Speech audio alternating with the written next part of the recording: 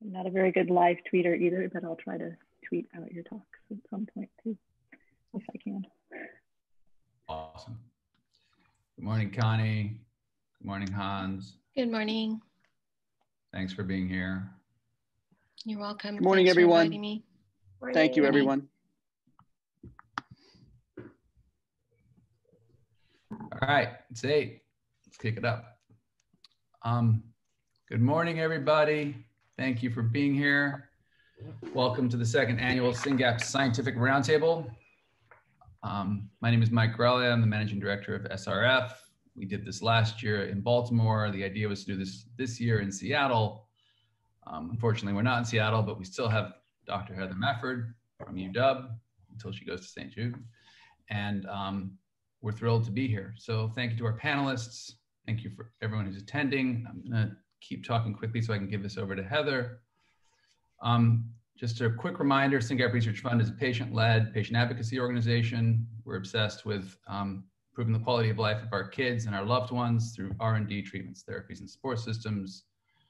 syngapresearchfund.org to learn more. Thank you to our loan sponsor for this event. Invitae has helped us defray the costs of hosting this event and sending out thousands of postcards to neurologists across America to come and join us. Really grateful for their support and partnership and for all the kids they've diagnosed. The run of show today is Dr. Kennedy, Dr. Heller, Dr. Rumba, Dr. Koba, tag team, Dr. George and Dr. Ahern, Dr. Smith-Hicks from Hopkins, Elise Brimble from Citizen, and then Hans and I will wrap it up. So it's a power-packed day. And before I kick this off, in case you enjoy this, I want to tell everybody that we're going to do this. We're going to do a similar event in Spanish in February. So if we have any fluent Spanish speakers who want to raise their hand and volunteer to participate in this, please do. Part of this is to get other scientists obsessed with SynGAP, but part of it is to create content for neurologists to learn about this disease as we keep diagnosing more kids. So hopefully this will help all of our colleagues in Latin America and Spain have access to the same great content that we're generating today. With that, I want to introduce Dr. Heather Mefford, who is the MC today. After I do this, you don't have to hear from me anymore. It's all Dr. Mefford. She's a professor of pediatrics and genetic medicine at the UW. She has discovered a number of genes for pediatric disease. She uses cutting-edge technologies and has helped define the genetic landscape of epileptic encephalopathies, with studies reporting a number of copy variants, and numerous novel disease-causing genes. She was a co-PI for several EPI4K consortium projects and co-chairs the ClinGen Neurodevelopmental Disorder Clinics Domain Working Group and Epilepsy Gene Curation Working Group. She's moving to St. Jude's Research Hospital in 2021, where she will continue her research as part of the Center of Pediatric Neurological Disease. And who knows, hopefully, maybe she'll run some studies on SynGAP1. So with that, thank you so much for doing this, Heather, and it's over to you to introduce our first speaker. Great. So great, I'm delighted to be here. Thanks for asking me to kind of help run the show today. It's been my pleasure to be a part of the board for the SynGAP Research Fund. And it's been, I think, really exciting to watch how much you've grown and brought together families, scientists, and physicians for events like this and many others that you hosted. So kudos to you. Just a quick couple of notes. I'll introduce each speaker before they talk. They're going to have about 20 minutes or so to give their scientific talk, and then we'll have some time for discussion and questions after each talk. So if you have questions, the audience, if you have questions along the way, please put them in the Q&A panel. Prefer that over the chat, if you can remember to do that. And that way we can collect the questions and I'll help facilitate the discussion after each talk. So I think that's it. And I'll try to monitor both the chat and the Q&A, but if you could put the questions in the Q&A, that would be great. So our first speaker is Dr. Mary Kennedy, who is the Allen and Lenabelle Davis Professor of Biology at CalTech. And she has spent her career researching molecular basis of neuron function. And actually in 1999, co-described SynGAP1 as a major component of the postsynaptic density. And she has spent her career studying biochemical mechanisms underlying learning and memory, as well as control of synaptic plasticity in postsynaptic spines and glutamatergic synapses. So we're delighted to have her here today to speak to you, and I'm going to turn it over to her to give her talk. Okay. Thank you. Let's see if I can start this. Okay, do you see it? Yes, and we can hear you just fine. Okay, so today I'm going to talk about three functions of the SynGAP protein. I'm a basic scientist, and I work on individual proteins and the way they function together. I'm assuming that, or I've aimed the talk at physicians and scientists who are not necessarily protein biochemists. So I'm going, in the first part of the talk, I'm going to describe some functions of SynGAP that are mostly already published. And then I'm going, toward the end, I'm going to give some new information and give you an idea of where we're going, understanding the function of SynGAP at the synapse. So first, the structural domains of the SynGAP protein. Actually, I'm going to minimize there. So, oh dear, there. The C2, and can you see my arrow? Oh.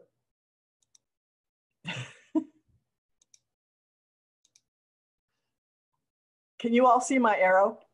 Yeah, we can see it. Sorry. Okay, good. Good. Everybody was muted. So the C2 and RAS-GAP domains at the N-terminal end of the protein downregulate the activity of the small GTP binding proteins RAS and RAP, and I will come back to that in a later slide. The disordered domain contains regulatory phosphorylation sites and has some additional functions, we believe, as I'll come back to a bit later on. The coiled coil domain in green here is mediates formation of a trimer. So this is the domain structure of a single monomer of SynGAP, and three of them coil together to form a trimer when the protein is translated. And then finally, the PDZ ligand down here at the end binds to the postsynaptic density scaffold. So when I say it binds to the scaffold, I mean that it binds in the way that's shown here to PSD95, which is the major membrane proximal scaffold at the postsynaptic site. It associates in various ways with glutamate receptors. SynGAP, PSD95 has three domains shown here in blue called PDZ domains. And the PDZ ligand at the very carboxyl tail of SynGAP binds to these PDZ domains. It binds to them with somewhat different affinity. It has most affinity for PDZ3, and then PDZ1, and a somewhat lower affinity for PDZ2. But that's the way that SynGAP is held at the postsynaptic site. At least it's part of the way that it's held at the postsynaptic site. There are sites in the disordered domain that are phosphorylated by both CAM kinase 2, which, as you'll see in a minute, is the main calcium-dependent enzyme. It's a protein kinase that's activated when synaptic plasticity is induced by influx of calcium, and it phosphorylates several sites, most notably the ones that are circled here. And I'll talk about the function of these phosphorylation events in a minute. We also showed that CDK5, which is more of a homeostatic kinase, it's upregulated when the neurons are relatively silent. It phosphorylates two additional sites down here in the disordered domain. So one function, as I said, of SynGAP is to regulate the activities of the small GTP binding proteins RAS and RAP. And RAS and RAP in turn regulate through a series of enzymes, a cascade of enzymes, mostly protein kinases, They regulate the rate of movement of glutamate receptors onto the synaptic membrane surface, and also the rate of exocytosis. So the amount of receptors on the surface is a dynamic equilibrium between insertion into the surface and removal. So here is a cartoon of the molecular pathways that underlie regulation of AMPA receptor insertion. So this yellow represents the AMPA receptor, and this gray stick here represents a protein called TARP, transmembrane AMPA receptor associated protein that is part really of the AMPA receptor structure, and that mediates ultimately binding of AMPA receptors to this scaffold at PSD95. So the AMPA receptors are exocytosed, they diffuse along the membrane freely, and then some of them are trapped, is the term that's used, right at the postsynaptic site by binding directly to PSD95. And I'll show that in a little bit more detail later on. So when NMDA receptors are activated to induce synaptic plasticity, calcium flows through the channel, binds to a small calcium receptor protein called calmodulin, CAM, which activates, among other things, CAM kinase 2, which then phosphorylates SynGAP. And when SynGAP is phosphorylated by CAM kinase 2, it favors the inactivation of RAP over the inactivation of RAS.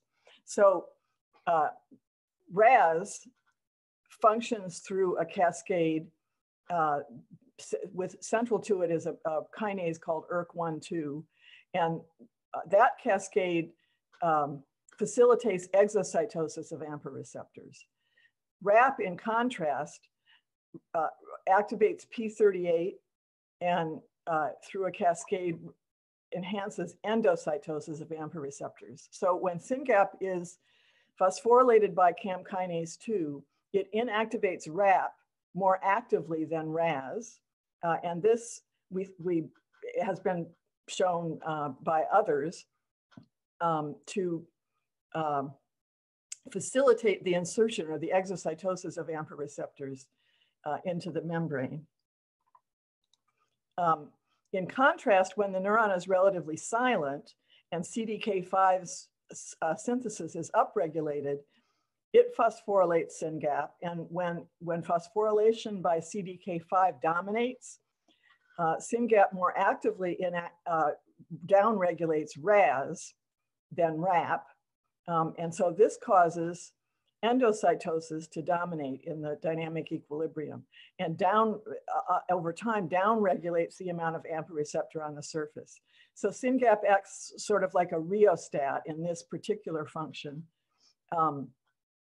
changing its specificity for these two molecules in such a way that it participates in tuning how much exocytosis of AMPA receptors there is and how much endocytosis there is. So a second, more speculative function of SynGAP, we think may be to regulate or help regulate the number of glutamate receptors that are anchored to the postsynaptic density via binding to the scaffold protein PSD95. And what I mean by this is illustrated here. So on the top, you see a synapse before or without activation of the NMDA receptor. This trapezoid here outlines in the cartoon what are meant to be representations of the three PDZ domains of PSD95. So you see 1, 2, and 3. These are the other domains of PSD95. And PSD95 exists sort of in clusters up near the membrane, as I've in a cartoon-like way represented here. In the lower part of the slide, you see what happens when calcium and calmodulin are activated through activation of the NMDA receptor, binding to CAM kinase 2 and increasing its phosphorylation of SynGAP.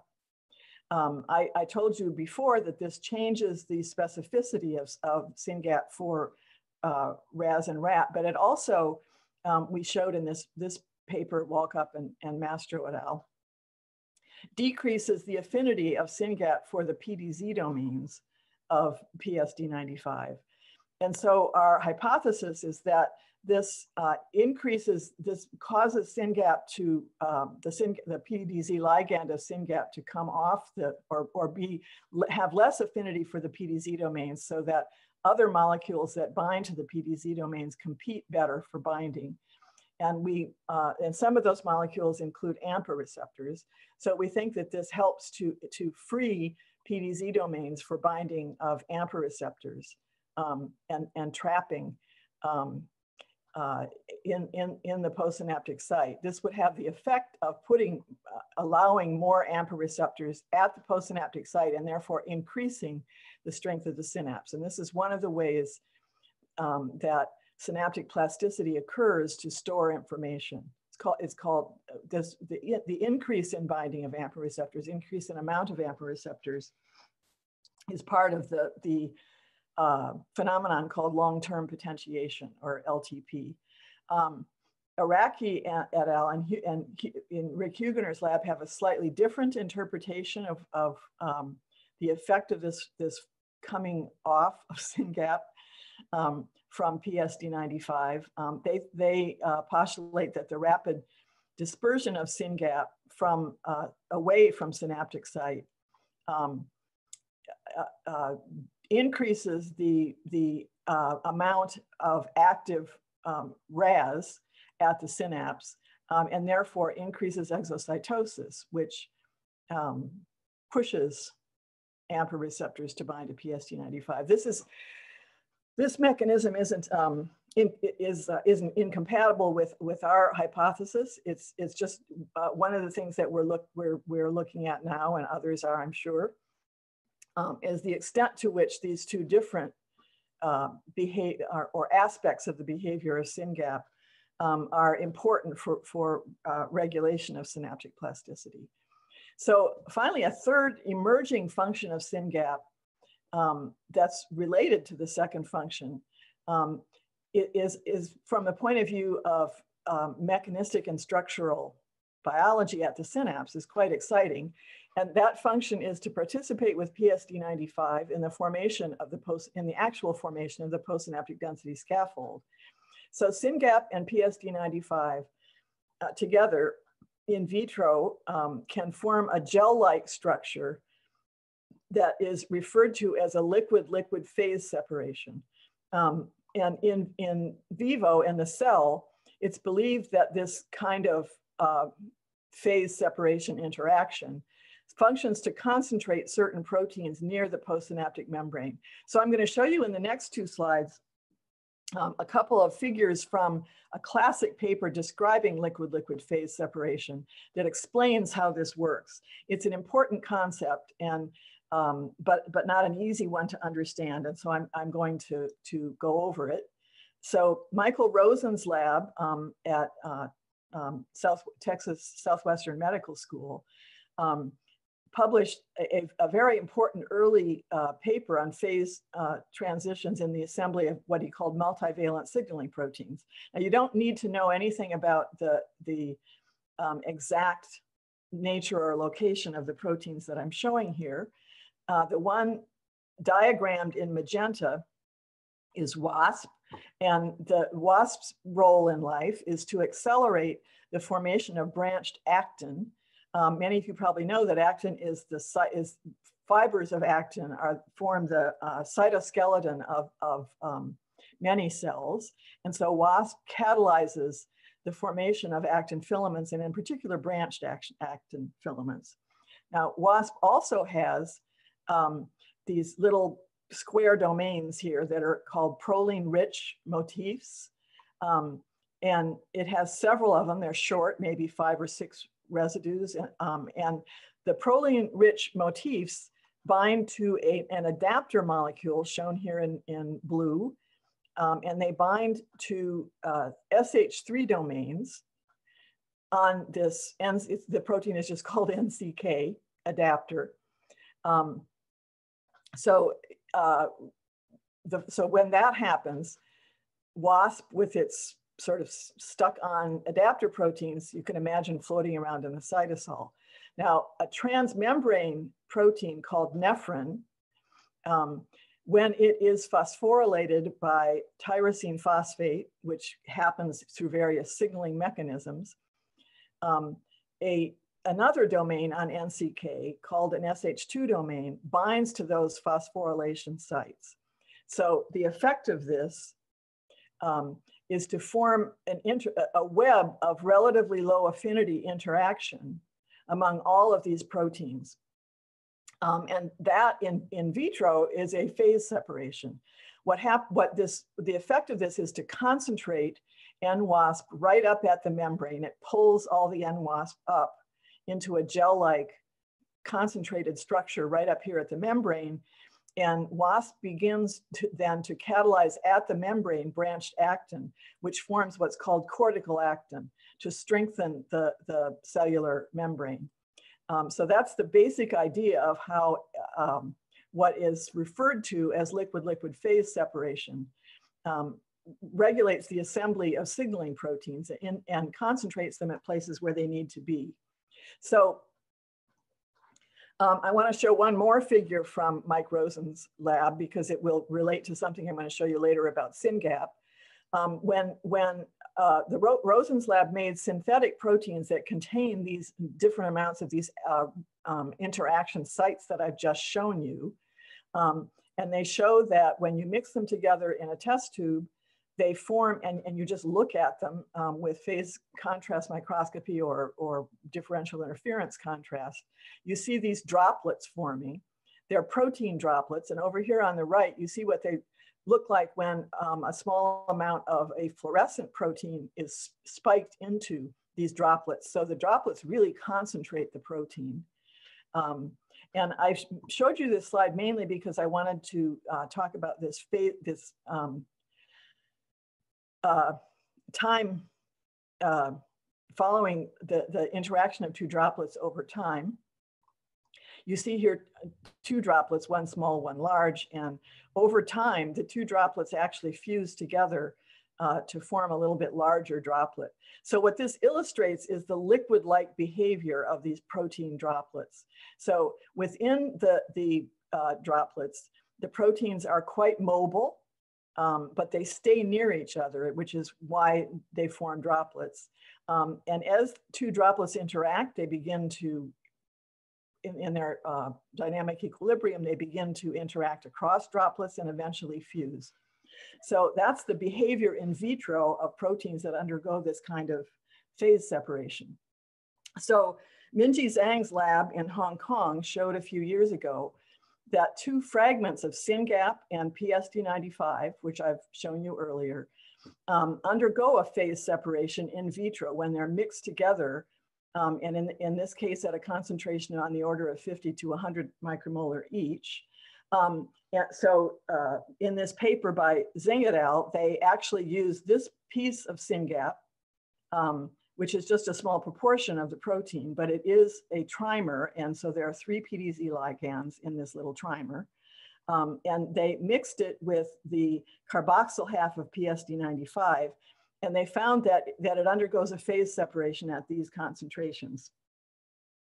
We were curious to know what would happen if we looked at a much larger portion of the protein, and we have been able to purify a much longer version of SynGAP that contains all of these functional domains. It's just missing a piece at the N-terminus. And PSD95 is actually pretty easy to express recombinantly. And so we've shown that when we mix these two proteins together, they undergo a phase separation quite readily at a concentration as low as 2 micromolar each. This is much closer to a physiological concentration. It's easy to imagine that these proteins reach a concentration of 2 micromolar in the region of the postsynaptic site. So one of the things that this lower concentration tells us is that there are additional interaction sites, either between SynGAP and itself or between SynGAP and PSD95, in addition to the interaction of the PDZ ligand with PSD95.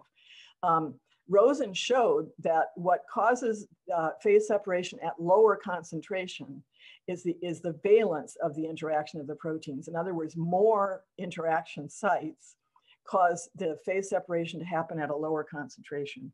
So something more is going on here between SynGAP and PSD95 out here in these other domains. So I'm going to show you what in our lab we've shown what this phase separation looks like in a microscope. We've done more than just the microscope studies, but I'll show you this because they're interesting to see, I think.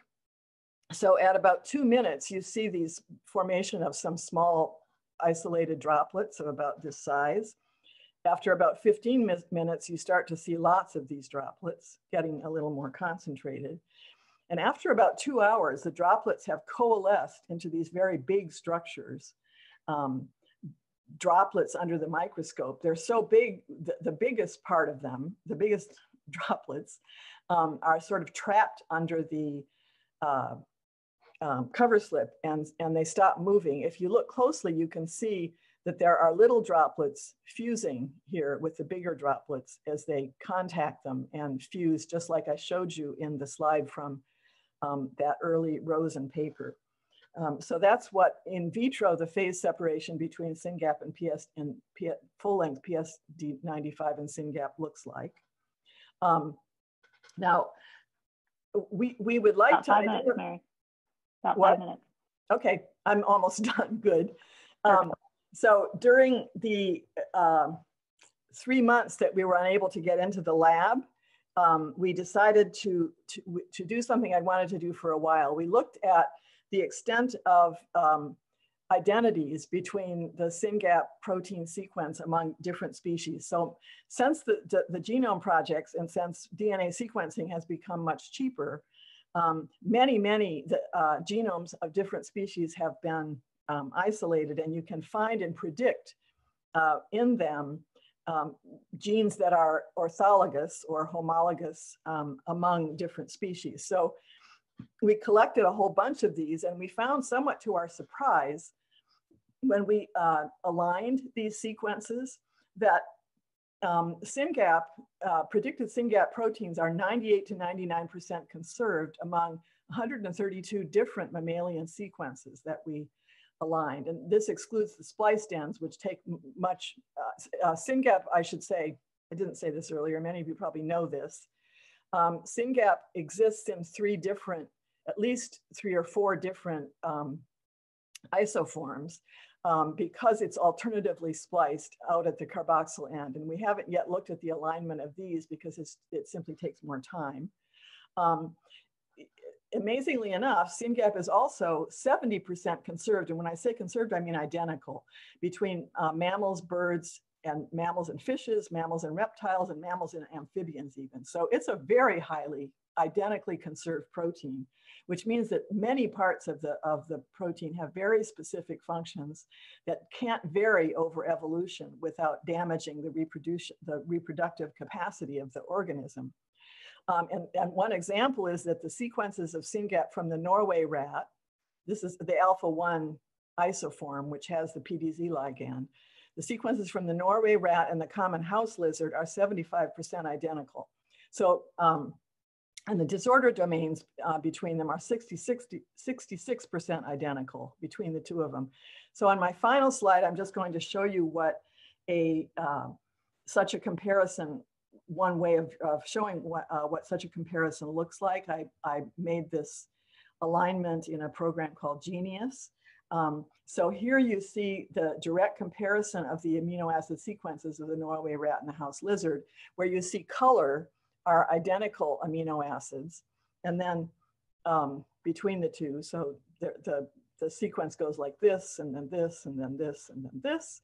And the green bars show the location of identities between the two sequences as you go along the sequence. So what I want to point out mostly is the identities in this disordered domain that's marked here in magenta. So along here, you see that 60%, 66% identity of various sites in the disordered domain. So what this means is that there are many functional domains in SynGAP that we don't yet know about or understand. These identities would not be conserved through evolution if they weren't really important for the function of the protein. And we suspect that, particularly in the disordered domain, that some of these sites may be sites where either SynGAP interacts with itself or has additional interactions with PSD95, or frankly, in vivo with other proteins to pull into this phase separation, which concentrates proteins near the postsynaptic density. So it's one of the things that we are going to try to do is model these interactions to see if we can predict how they will act in vivo. That's another story altogether, but also identify which of these sites are important for the phase separation. So this is underneath here is a cartoon that I made of I guess I should show the formation of this phase separation up near the membrane. It's just a cartoon. And I want to acknowledge Tara Mastro, a postdoc in my lab who did much of this work, and also Ward Walkup, who did the work identifying the effect of phosphorylation of SynGAP on its various functions, and also Rachel Nieto, Elizabeth Bouchon, and the CalTech mass spec facility, and the CalTech imaging facility. And this work was funded by NIMH, NIDA, and NSF. And with that, I'll stop. So, are there questions? Great. Thank you so much, Mary. That was great. I sure learned a lot. We have so far one question. I think we have time for one or two questions before we move on. So we have one question. Do you think PSD95 and SynGAP also phase separate in vivo? And if so, under what conditions? Yeah, so the term phase separation is sort of a biophysical term. And this actually does sort of confuse people. So the answer is yes and no. We definitely think that the interactions that in vitro form a phase separation occur in vivo. And in vivo, as you can kind of see in this cartoon, they have the effect of forming the gel-like structure up here near the membrane. And they concentrate SynGAP and PSD95 together near the receptors, but also there are other proteins that need to be concentrated for the function of synaptic plasticity near the membrane. And we think that both PSD95 and SynGAP have binding sites along them for these other proteins, so that the gel-like structure that's formed specifically near the membrane between SynGAP and PSD95 does form in vitro and functions to help form the postsynaptic density, which I should say at some point becomes much less, becomes sort of hardened and is tightly enough formed that it survives breaking up the cell in isolation when we isolate something called the postsynaptic density fraction. So I hope that that helps. So the answer basically is yes, we think they phase separate, but it's much more controlled than in a test tube, obviously, because there's fewer proteins and there are other proteins that participate. Okay, so Janie Reed, in your work, do you see any role for SynGAP monomers? Do you think they exist or are stable? Most of the patient pathogenic variants are premature truncations and wouldn't have the coiled coil domain. In a normal organism, I would suspect that SynGAP monomers don't exist because the coiled coil interaction, or at least don't exist at any reasonable concentration. The coiled coil interaction is extremely stable. And you really have to denature the protein in vitro to get them apart. The notion that sorry, I got distracted by someone at my door. The notion that the truncations that are formed by the aberrant stop codons, the idea is that they are probably detected by the cell as abnormal and just degraded. So I think there isn't likely to be a function of monomers or the existence of monomers, but these are just guesses from what we know about the structure. Great. Okay. Thank you so much, Mary. That was wonderful. I think we will move on to our next speaker. Okay, so I'll stop my share. Yes, thank you. And I'll deal with the person.